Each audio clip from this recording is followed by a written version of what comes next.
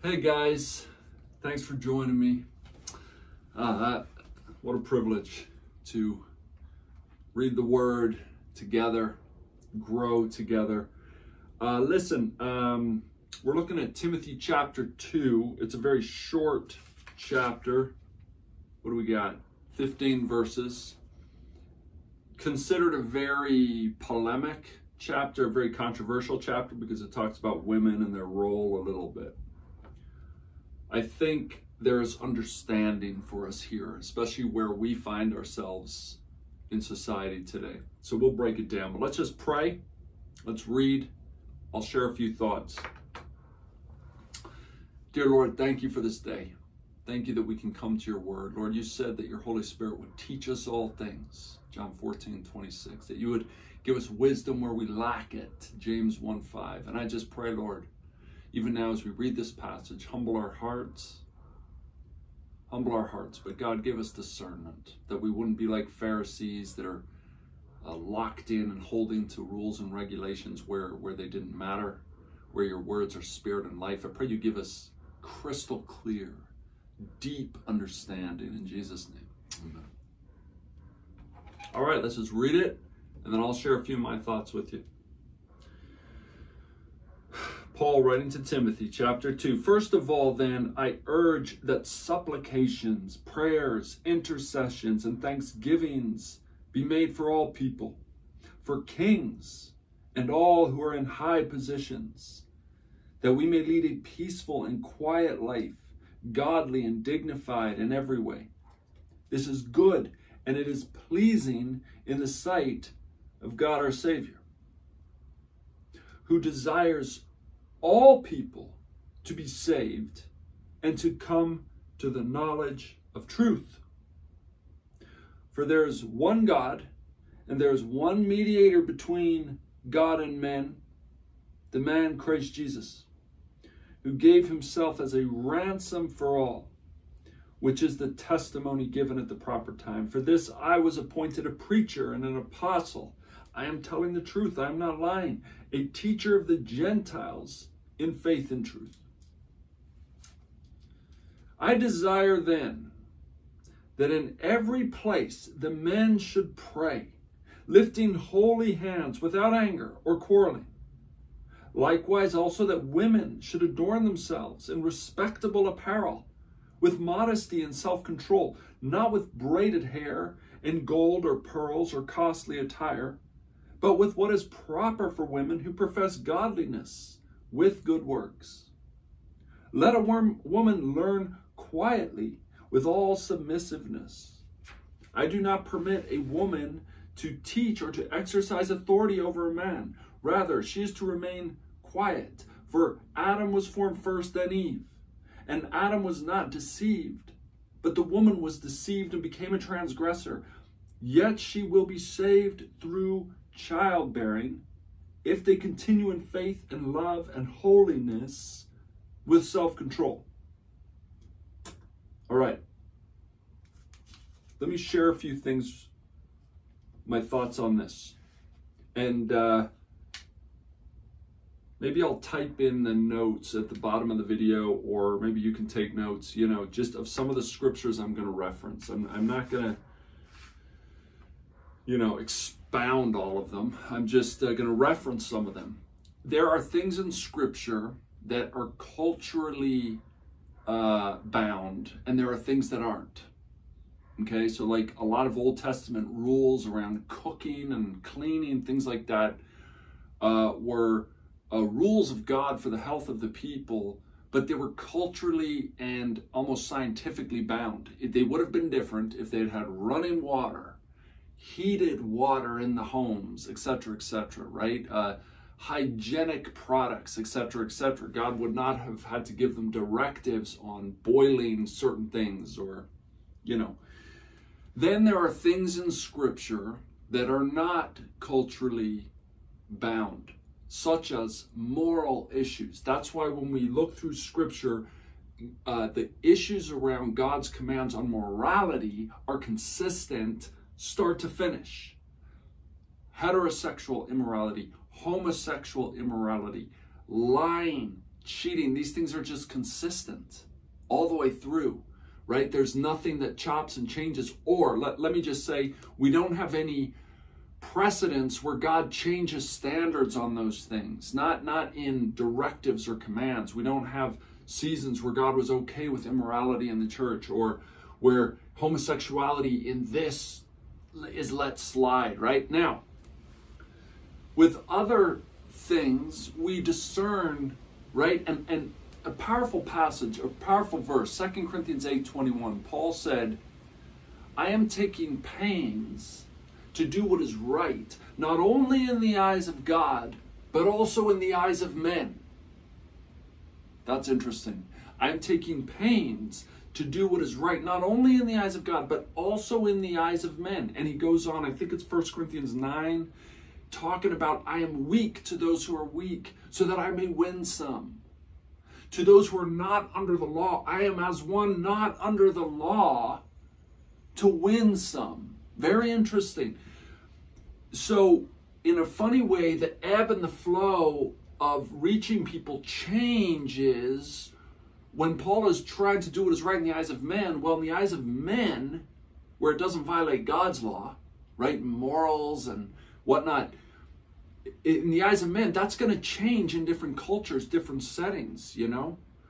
You don't want to offend people, so in this society, men will not go shirtless, or women will tend to cover their heads, right? Because there's a cultural thing at work, and we don't want to lose people for dissing their culture and dissing what they consider proprietous, okay? Now, in this society, when Paul's writing to this church, we see in Scripture, now I know I said at the beginning of 1 Timothy, we don't need a whole lot of cultural context. We really don't. And now, it helps, folks. I'm not trying to diss that, but I'm saying Paul is explicit about the issues. If you read in Corinthians, he's saying there's disorder among you. There's confusion among you, right?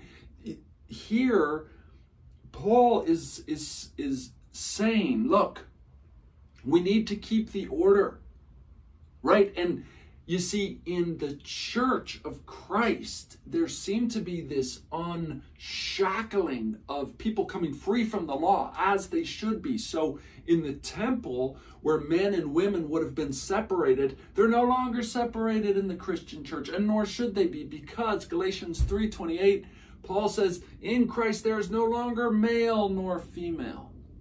Okay, and it says in Ephesians 2:14-15, God destroyed the dividing barrier, making the two one. That could be anything. The slave and the free, as he refers to in Galatians 3:8, male and female, circumcised, uncircumcised, right? God destroyed the dividing barrier. So now we have all these people coming together. In a way, we have the learned and the unlearned, because men would have been schooled in all these theological things women wouldn't have been. And I think Paul is trying to retain order. Listen, when you come together to worship, don't women start asking the people all these multiple questions and speaking out, and where we're disregarding the order in society that looks orderly and is traditional. We don't want to disrespect the societal norms. We don't want to come out of culture Monday to Friday, so we're into the Christian church and it's chaos, right? Like, who are you? You're not in charge of me. I'm in charge of you. So he says to the women, ask your husband these things at home. These things you don't know. Now, now things have changed. Women know things that men don't know. Women are going to theological school. They might study all kinds of things in the Bible that men don't know. I think if it had been the reverse, if there had been disorder, where men didn't know things and they were shouting out in the service, or they were disrupting order and asking questions, he would be saying the same thing. Men, ask your wives at home about these things, right? The church, we need to retain order. Do you remember there's another passage about even the communion bread? It started getting out of hand, where people started kind of feasting, and some had feasts and others didn't, almost like people bringing big picnics, and others had no food to eat. He's like, that's not what it's about. Eat at home. When you come together, it's about fellowship and order. It's not about you have lots of food, you don't have lots of food. So even on the communion, issue.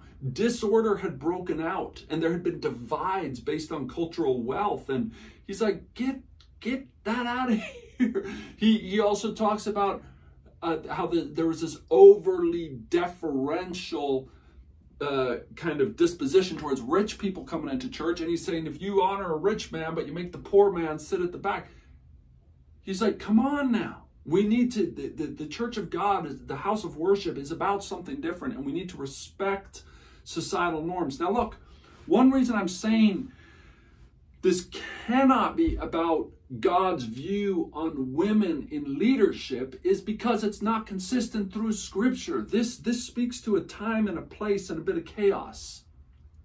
Right? He's like, let's put this back in order. We're trying to take pains to do what is right, not only in the eyes of God, but also in the eyes of society. We can't come in here and then suddenly show out. There's order. Deborah, Judges chapter 4 and 5. She was a prophetess leading Israel. Not the women of Israel, all of Israel. So this cannot be, reflective of men or women teaching men. Deborah was judging men. Also, listen, some people look at the order set out in 1 Corinthians 12. Towards the end of 1 Corinthians 12, it says God has given first apostles, then prophets, then teachers. Some people see those as a hierarchy. Honestly, I don't really. That loosely maybe. But if that's what we're looking at, then you got apostles, prophets, teachers. You got prophets higher than teachers. So here it's saying women shouldn't teach a man, but what if these women were prophetic? Do they teach the teachers? Because we're told in Acts 2, when God poured out his Spirit on the people, Acts 2, 17 to 18, quoting Joel chapter 2, that God would pour out his Spirit on your sons and daughters, and even on your male and female slaves. Prophecy. It says they would have a spirit of prophecy on them. So you got a female slave with a spirit of prophecy. Does she teach the teachers here because under the apostles or prophets? Does she teach the teachers, but then there can be no women teachers? How about Philip's 4 daughters in Acts 21? He had 4 daughters. They were all prophets. Prophets. Can they not teach? Can they not speak and lead the teachers and the people of church? Only the women? Well, no. What about Deborah judging the whole of Israel? What about your female sons and daughters having the Spirit of God and the prophetic on them? And then 1 Corinthians 12, prophetic under apostles. There's no distinctions. Male and female. Who else do we have? Holy mo, we honestly, folks. So it isn't a consistent moral issue. It's definitely a cultural issue. At the beginning of the church, some disorder. We now don't have all these legal constraints. And so in the church, there was some disorder. Paul's like, let's put it back in order. He's not saying women can't braid their hair. He's saying the beauty of women should come from the soul, and they do need to be modest. That's great. I have to tell my own daughter, but dress modestly. This is science. This isn't oppression. It's like we need to, and Paul is saying the same. He's not trying to suppress women's natural beauty. How could that be? God blessed Job after Job's first family had died. He blessed him with the most beautiful daughters in all the land. We're not talking about good works here. Beauty is a thing, it's kind of like, it's a thing God has given women. It's natural. He's not trying to oppress it or suppress it. He's saying we're now of a different kingdom, and the beauty should be one of spirit and godliness. Men should be raising up holy hands of prayer, not in anger. Is he saying that they literally need to raise their hand? No. And I don't think, interestingly, just dawned on me, a lot of the men that would maybe use this passage oppressively about women, etc., probably don't raise their hands in church, which is interesting. Literal one thing that suits them, not literal another thing. Here's another thing. Make intercessions, supplications for kings. When was the last time you prayed for a king? Why? Because we don't have kings. But we understand that intuitively. He's talking about the leaders of the time. So we culturally adjust for that, but we, sometimes we fail to discern other areas of Scripture that should be culturally, discerned. And if it's not a moral issue that's consistent, if it's a time and a place. So this issue around women, Gentiles, I'm not lying, a teacher of the Gentiles in faith and truth. Gentiles. Who are Gentiles anymore? That category is not as distinct anymore, but we know what he means. Right? So this passage, folks, I really feel is not about women in leadership in that way. It's a time and a place. It's about order. It's about true beauty. It's about men being holy, women being holy. We got the precedents and the teachings about women even being prophetic. The prophetess Anna, Luke chapter 2. We got plenty of gifted, anointed women teaching men throughout Scripture. So that is not what this means in terms of definitive church paradigm. The church that meets in the house of Lydia, Paul writes, it was Lydia in Philippi. She went, established the church in her home. How? So the question isn't about can women teach? It's just not. The question is, what is God doing? Who is God calling? And are we being obedient to that? Let me tell you something from a personal point of view, just personal. I'm not saying this is how it should be, but not many women want to be leaders and teachers in church. It's a pain in the backside. It's draining. It's not kind of a natural egotistical drive of women. It can be for men. We get a whole lot of false men teaching because they want power. Women typically who are leadership quality in churches can't help it. They're anointed and called. So the question isn't can women teach? The question is who's called to teach? Is it a woman? Is it a man? God has poured out His Spirit on women and men. Acts 2:17-18. And in this context, I believe Paul was saying, let's get some order here. Let's not fall into disrepute in the eyes of society around us. And we do have to change with some cultural norms. Actually, it says in 1 Corinthians, I'll try and find the passage, that men should not cover their head and prophesy or pray. Our worship leader will often pray, still has his baseball cap on. Have you ever prayed with your baseball cap on? Why? Well, we're like, it's amazing how forgiving and how culturally adjusting we are for ourselves, right? I'll put these scriptures down. These are legit. So this women's issue, folks, it needs to be read in context of the whole Bible, which says there are women who are prophets, judges of the whole nation, prophets in the church, in the New Testament church, Philip's daughters, etc., etc. So what does Paul really mean here? He's like, let's pull things into order here. I also think, I could go deeper and deeper in it, but, where he says that women will be saved through childbearing, I think he's, in the same way, he admonishes men to be men who work, 1 Thessalonians 4:10-11 and other places.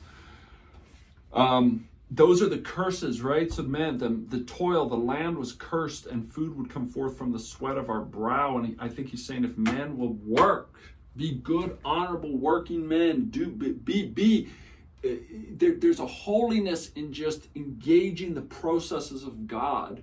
Not, they don't save the soul necessarily, but they're healthy, they're appropriate. And he's saying to women, I believe, this passage where he's saying, you'll be saved through childbearing. Is that 1 Timothy 2:15? She will be saved through childbearing. I think it's like, look, this was the punishment. This was the curse. Childbearing is such a deep, significant ministry. It's a near-death experience to give life. You engage and be in the zone of how God has created your path as a woman, right? You bear children and you nearly die to give life. You're fine. You don't have to be knowing all the theology. You don't have to be doing all the extra ministry. You are saved and sanctified and just walking with God in the way He's formed you. And the truth would be the same of men too. Live quiet lives. Work with your hands so that you're not dependent on anyone. 1 Thessalonians 4:10-11. I think where there would be a lot of disorder, God would be saying the same thing. Men, don't be idle. We see this. Warn those who are idle. Did we just cover that in Luke? Or where did we cover it? But, men also are called to be industrious in that zone of kind of the curse, the punishment, the destiny on men. You've got to work hard to live. Women, you're going to suffer in childbearing, and so I think this passage is more about release, I'll be honest. Women, you don't have to know all the answers now. You don't have to panic. You don't have to get in charge in church. You don't have to, now if you're called and anointed, praise God, but you're worthy as you are. Just being a woman of God and suffering in childbearing, you're saved already just doing that. It's so intense. Women are amazing, and they shouldn't have to prove themselves more spiritually than just being a godly woman. And I feel it's the same with men, honestly. If we would be content and not so prideful, we're always trying to prove ourselves, and we don't have to either. So I think Paul is saying here, and I think God is saying here, calm down. Get some order in place. But it's not meant to be a passage that becomes oppressive. To churches, it's supposed to be releasing, like all scripture, and it's become a baseball bat to beat people over the heads with and stitch up new ways of legalism. No, Lord Jesus, give us wisdom. Help us not misappropriate your word. 2 Timothy 2:15, don't mishandle the word of truth, Timothy. This is not supposed to bind people up. It's supposed to set people free. Culture changes, so do some of the issues of propriety, therefore. And so we take pains to do what is right, not only in the eyes of God, also in the eyes of men. If Christian women started going around covering their heads, which none of society does anymore, which all of society did there, none of society do that anymore. Why are you doing it? It suddenly now does not look like something appropriate or modest. It looks oppressive, because it is oppressive. So now, are we taking pains to do what's right in the eyes of men by making women cover their heads? No, we're being bound by something completely culturally irrelevant, but we're doing it out of legalism, and it's not right in the eyes of men. In fact, it's oppressive, and it turns people off Jesus Christ. Lord, give us discernment between what's cultural and what is truly timeless and moral. Timeless and moral, but what has changed and needs to be put aside so that we can win some. All right, we'll leave it there. God bless you guys.